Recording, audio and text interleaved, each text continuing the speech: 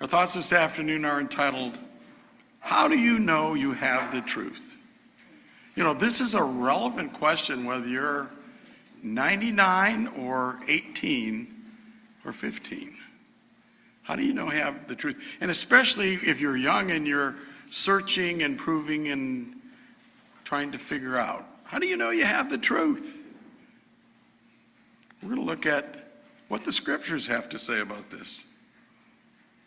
You know, this was Jesus' mission statement. And we find it in John 18:37. For this cause came I into the world, that I should bear witness to the truth. Everyone that is of the truth heareth my voice. That was really his mission statement. That's why he came here, and we understand the mechanics and all of that, but this was his mission, to bear witness to the truth. And as a result, you know, we often refer to ourselves, or we are referred to as truth people. What exactly does that mean? Well, we're going to see. You know, if we are looking at religions, well, there are thousands of religions, aren't there? And you can find elements of good living, elements of, you know, proper behavior and character in almost every one of these, but which one has the truth? Well, of course, we would say that it is Christianity, but even amongst Christianity, there's over 1,000 different denominations and sects. And with that, you say, well, how do you know you got the truth? Out of all of these thousands of denominations. Well, the good news is the scriptures actually tell us.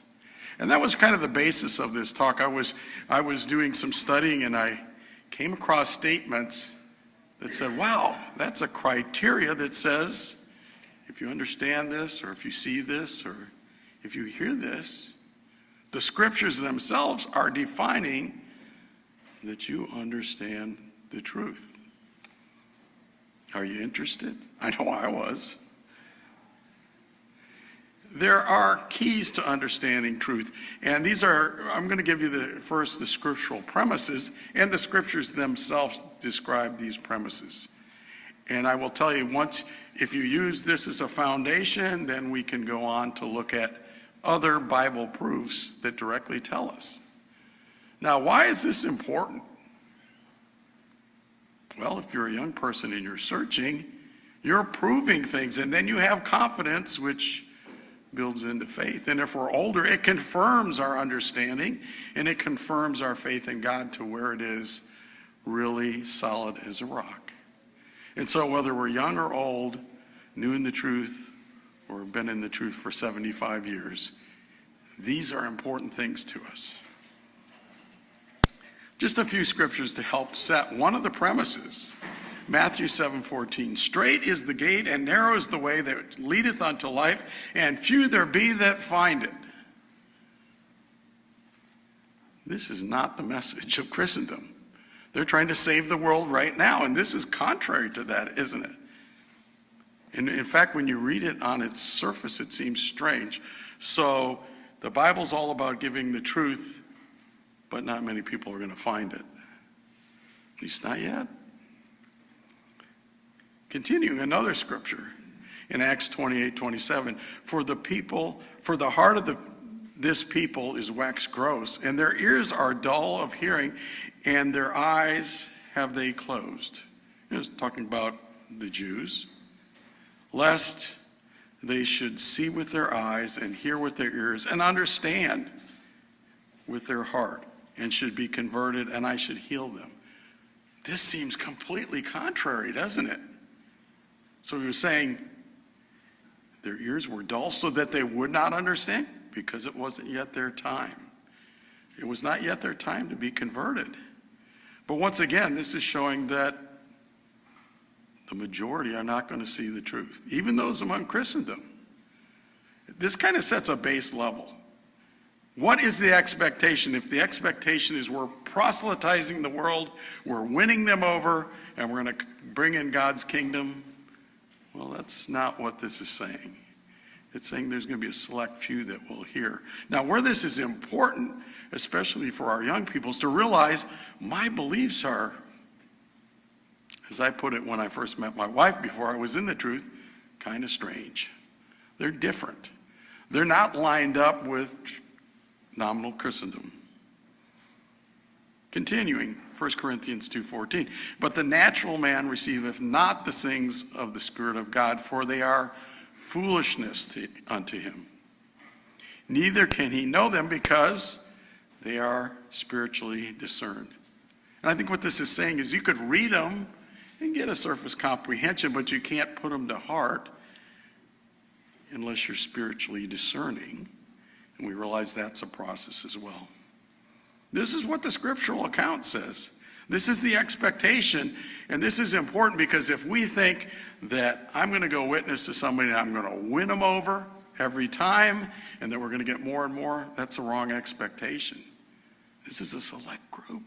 That's what the scriptures are saying. That's not what we're saying, and that's not an excuse that we don't have burgeoning thousands of people here. That actually should be an affirmation to us that we are a little flock. In 1 Corinthians 2:9, eye hath not seen, nor ear heard, neither have entered into the heart of man the things which God hath prepared for them that love him. Now, this is an expectation that even with our knowledge of God's plans and purposes, it's only the beginning. The best is yet to come. And it's going to be better than we can possibly imagine. That's the expectation. Even for the Spirit begotten, we realize there's so much more to follow, but the Lord is providing enough to build our faith, to confirm our belief in the scriptures, to transform our hearts so that we can be overcomers. That's what's necessary. So, one of the basic premises of the truth, as defined in scriptures, is most people are not going to understand. So don't be disconcerted if you get odd looks when you witness to somebody about the kingdom, or about the ransom, or about the resurrection. You know, I had a business trip with 3 other individuals that I work with, and we were all pretty amiable. We were all Christians. One was a fundamentalist, one was a Baptist, one was a Methodist. And we were talking about tithing. Interesting subject, right? Well, the Methodists said they gave. We went down the line and they came to me and they said, well, how much do you give? And the answer was everything. And what do you mean? And you know what I mean, because we give, or at least we try to give our all. What is needed?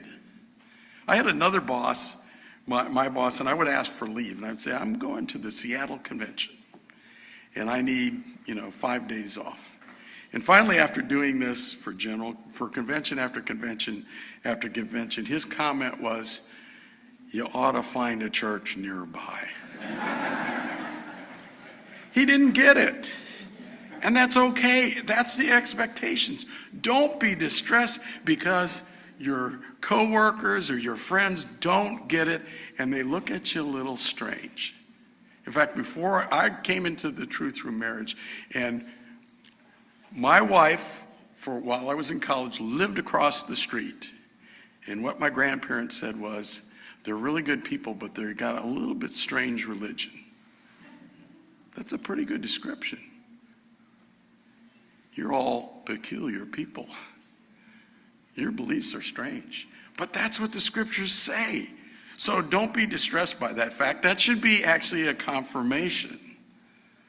Continuing. He that loveth me shall be loved of my Father, and I will love him, and I will manifest myself to him. God is saying here, he's going to reveal things to you if you approach him in love and dedication. And in Matthew he says, it is given unto you to understand the mystery or to know the mysteries of the kingdom of heaven.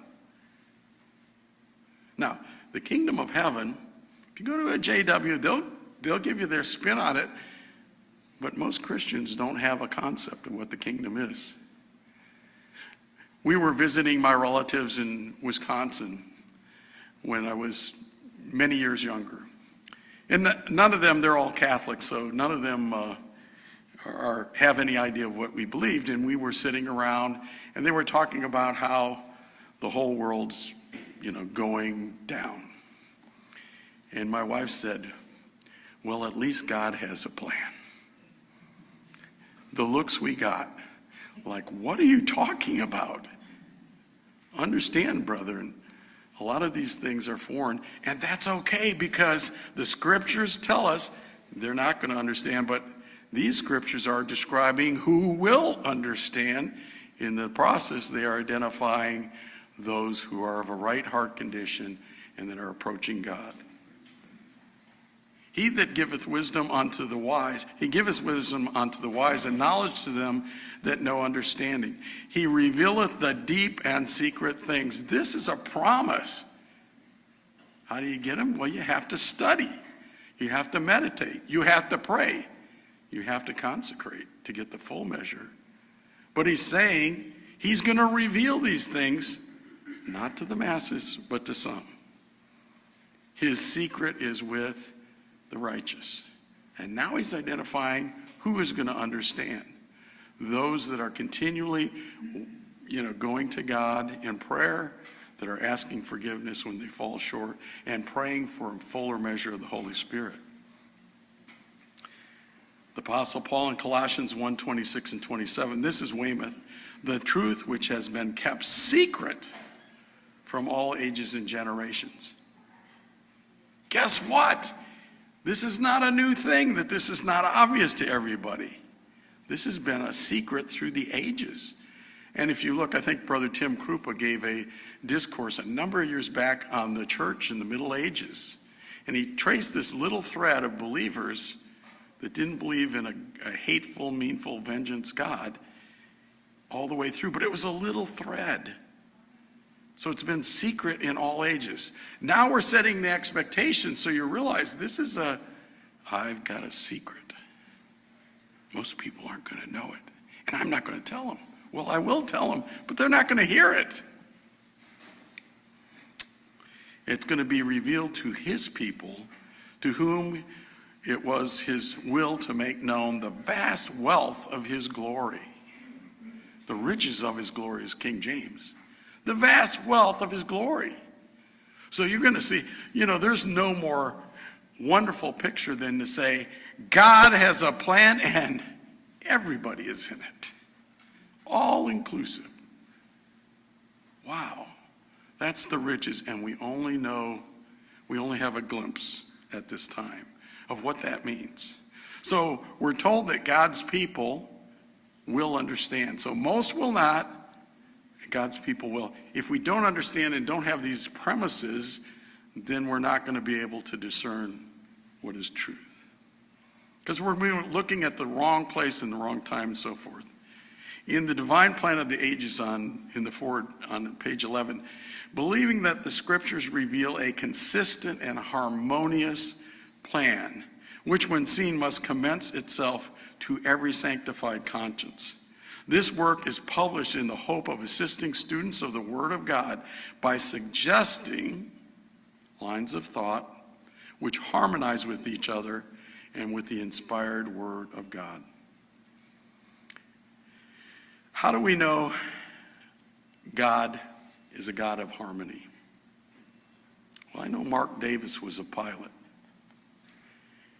He used his knowledge in physics of the plane to fly that plane. We use our knowledge to do the stove. And consistently, if you turn the stove on, it comes on. And consistently, if you approach at this angle, you're able to land. So there's a tremendous harmony, and the heavens move in a consistent way that men have known about for eons.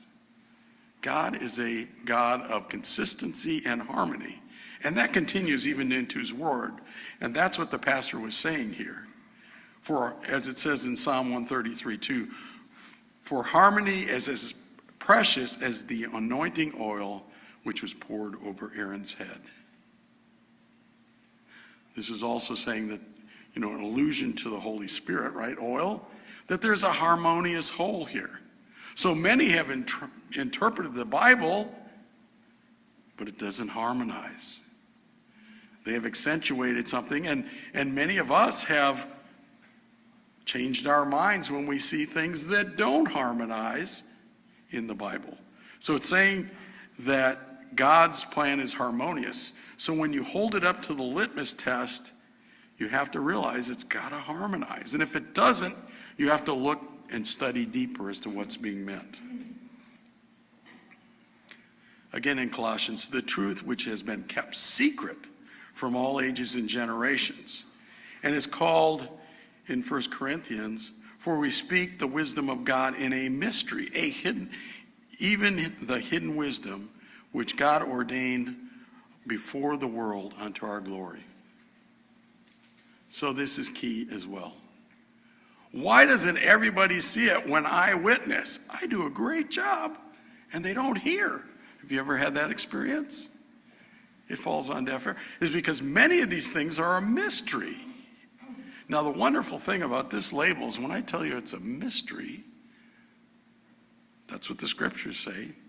We can start chasing down mysteries in the scriptures. The mysteries of God. In 1 Corinthians, it describes that we would become stewards. You know what a steward is? That's someone that takes care of something. They're entrusted with it. They protect it. They embrace it. They support it. We're stewards of the mysteries of God. And so this is also identifying who would be able. Now, why this is important, because we're going to go through mysteries, and I'm going to ask you if you understand this mystery. This is the scriptures telling and affirming for you. If you understand this, the scriptures are indicating you are one of those stewards because you understand these things. Even in Revelation 10:7 we read, but in the days of the voice of the seventh angel, when he shall begin to sound, the mystery of God should be finished, as declared unto his saints. Not quite yet, but it's saying this mystery is close to being complete.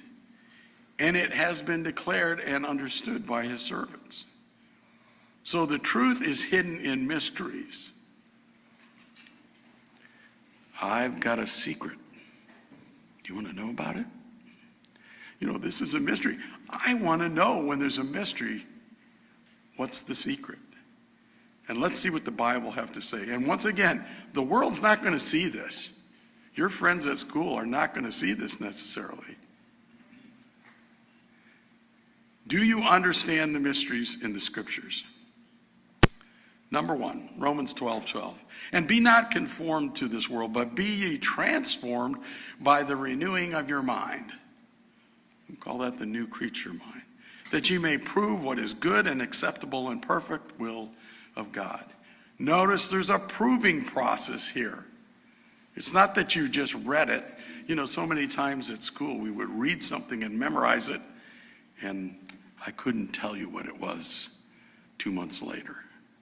But it's saying we study and we understand the will of God. Well, what is this will of God? In 1 Thessalonians 4:3-4, it says, for this is the will of God, even your sanctification. How many of our Christian friends understand sacrifice, suffering, and sanctification?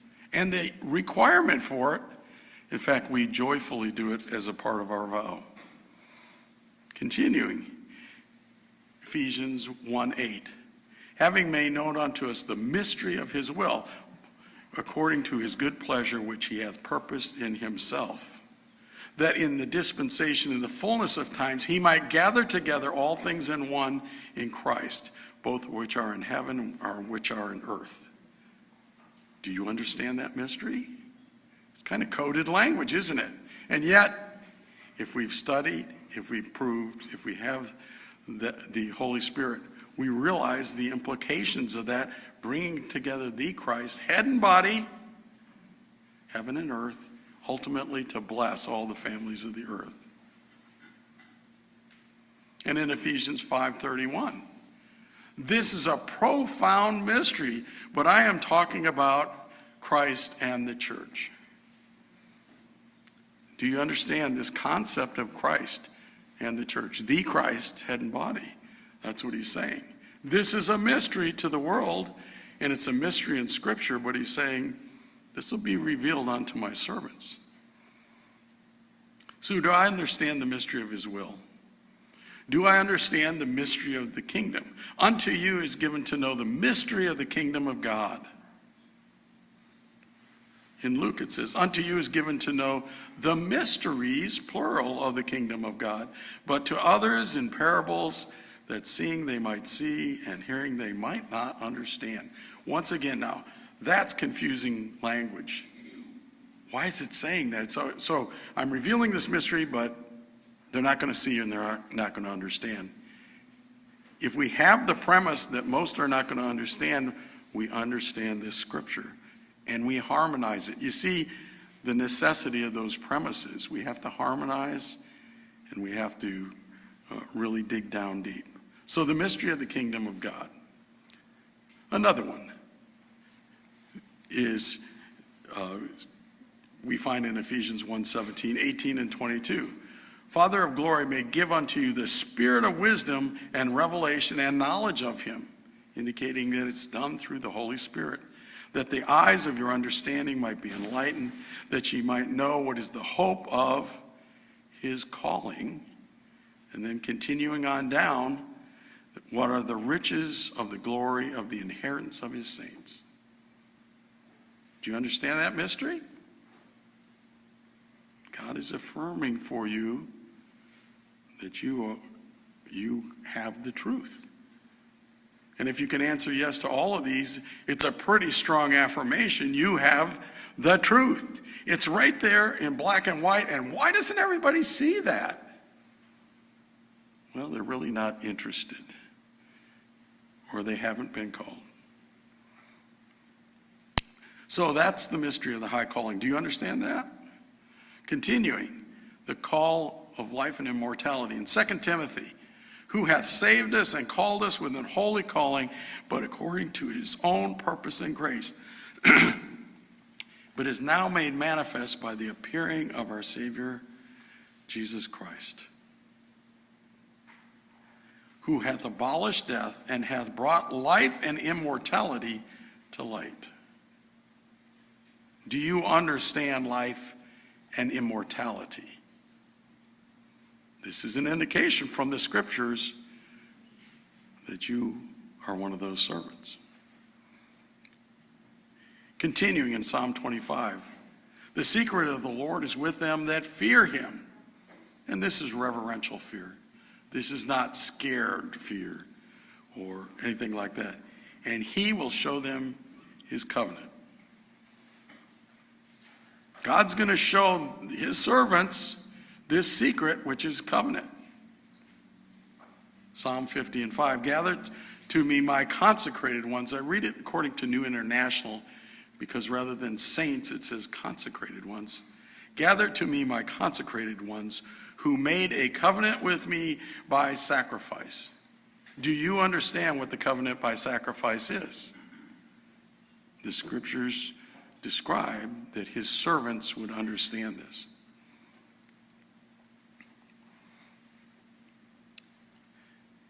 The vision. Through faith, we understand that the worlds were framed by the word of God. And in Habakkuk, write the vision and make it plain upon tables, that he may run that readeth it, for the vision is yet for an appointed time. At the end, we're in the end, it shall speak. And it did speak exactly on time. And we traditionally look at the chart of the ages, which is the plan of God. That vision of the worlds was published right after the pastor began his full ministry. So do you understand the mystery of the vision? You could say the chart, the plan of the ages. God is indicating his servants would understand these things. So the Bible defines what would be understood. The will of God, the kingdom, the high calling, life and immortality, his covenant, and the vision. But there's more. Why speakest unto them in parables? This is a question. And this is really, unless you have that premise, this doesn't make any sense. He answered and said unto them, because it is given unto you to know the mysteries of the kingdom of heaven. But to them it is not given. And why? For whosoever hath, it shall be given, and he shall have more abundance. But whosoever hath not, from him it shall be taken away. Therefore I speak to them in parables, because they seeing see not, and hearing they hear not, and they do not understand. How do you harmonize that? Because straight is the gate, narrow the way, and few there be that find it. Now, on the surface, this might give one the impression that God's leaving all out except for these few, but we realize the vision is much greater than that. That this is not the time to convert the world, and that's why they're not seeing now.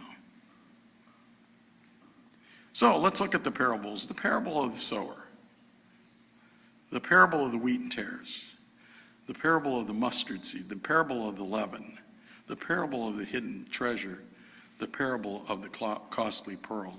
And you notice all of these parables of the kingdom are in Matthew 13. And of course, that's our go-to place, right, for these parables, and the parable of the dragnet. So let me ask you, do you understand that the Logos came down and that the man Christ Jesus redeemed Adam's race? I think all of us in here would. Do you understand that the kingdom of God will encompass the entire world? We can say earth, but it's the heavens and the earth. Do you understand that? Do you understand that the called are told to spend all they have in their consecrations? Do you understand that the gospel attracted many, and at the end, the good and the bad will be separated? Do you understand that a little sin will corrupt your entire character? Do you understand that Satan deceives and distracts, but in spite of that, the elect will bring forth fruit? And did you understand that Satan tried to corrupt, but the harvest will reveal the true wheat? Well, guess what? If you understand those things, you understand the real conclusions of those parables. And unto you is given to understand these deep things, the mysteries, the parables, and the will of God. So we understand the parables of the mysteries of the kingdom, and so we'll add that to our list as well. How are we doing? This is really interesting as we looked at it, and that's why I developed this study. Was the Bible affirms what the servants will understand. This is self-affirming. So if you understand and harmonize these things, it's saying you're part of that servant class. You have the truth. But blessed are your eyes, for they see, and your ears, for they hear. For verily I have said unto you that many prophets and righteous men have desired to see those things which you see, and have not seen them, and to hear those things which you hear, and have not heard them. Many prophets, many righteous have desired. Now, sometimes, especially those approaching consecration, might say, what am I giving to the Lord? I just don't feel I have anything to offer. But if the Lord calls you, if he pricks your ear, if you're drawn to the truth, the Lord has said, I want you. There's prophets, there were righteous men that didn't have that happen. So this is not about self-worth. The Lord said, you have the right character, that you can be used in my service. And you say, I don't have talents. But you will. There are no zero-talent brethren. Period. Why? Why does God give us an understanding of all these things?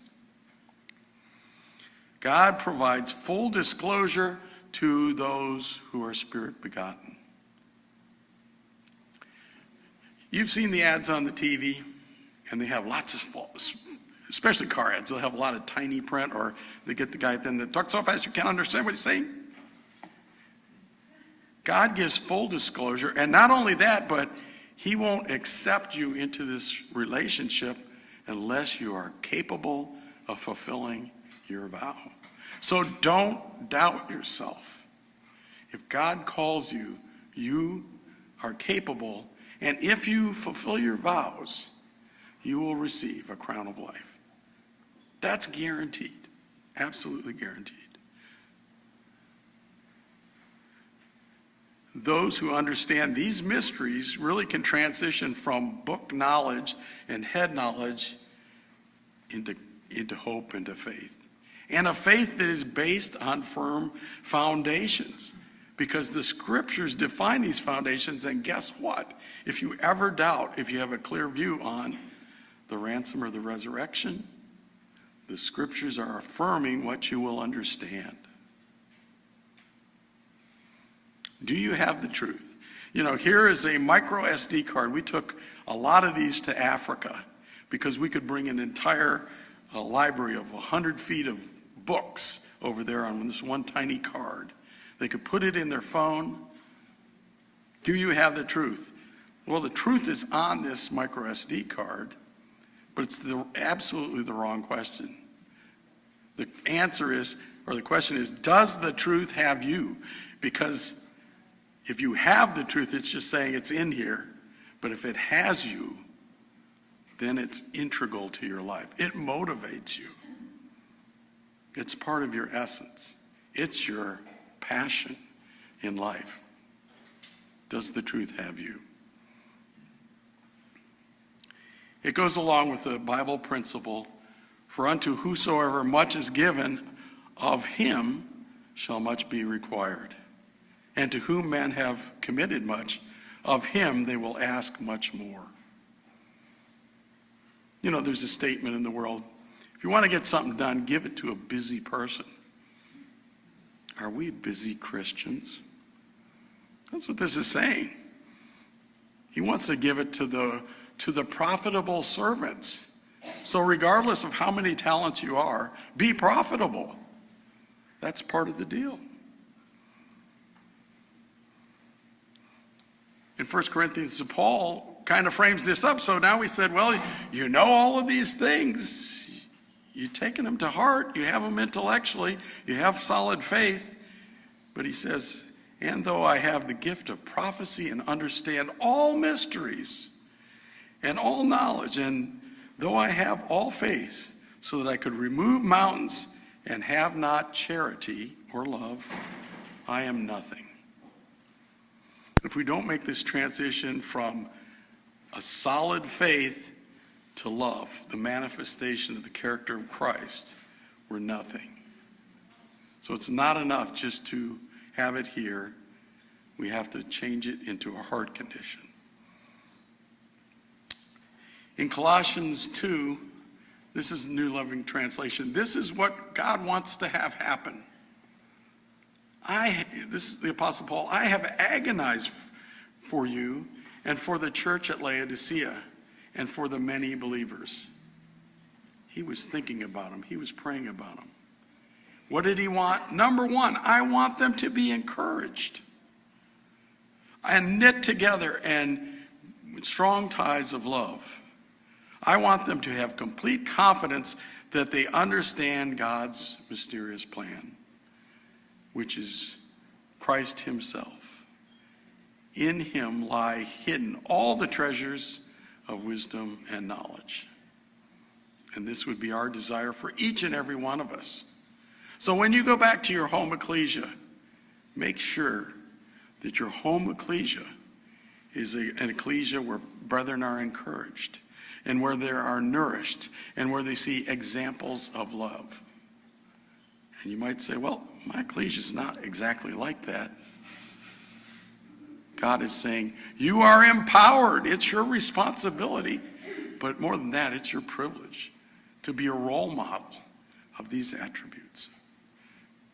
And this is what the Lord wants. He wants our ecclesias to be wonderful, nourishing environment that encourage and bring up those that are coming up and comfort those that may be, elderly or infirmed or going through difficult trials. So enlightenment is intellectual. There's a component there, but it also requires action. In Ephesians 6:19, the Apostle Paul wrote, I may open my mouth boldly, and he did, to make known the mystery of the gospel. What is this saying to us? Despite the fact that we're not going to necessarily be taken seriously, despite the fact that our witnessing may fall on deaf ears, it's like, let's go boldly and profess this gospel. This is that glorious gospel of the kingdom that shall be preached in all the world for a witness unto all nations. And once that's done, then shall the end come. The end is waiting on you, and it's waiting on me. That work is not yet done. Almost, but not yet. We see the day approaching. We thank our Heavenly Father, for from him and through him and to him are all things. To God be the glory forever. Amen.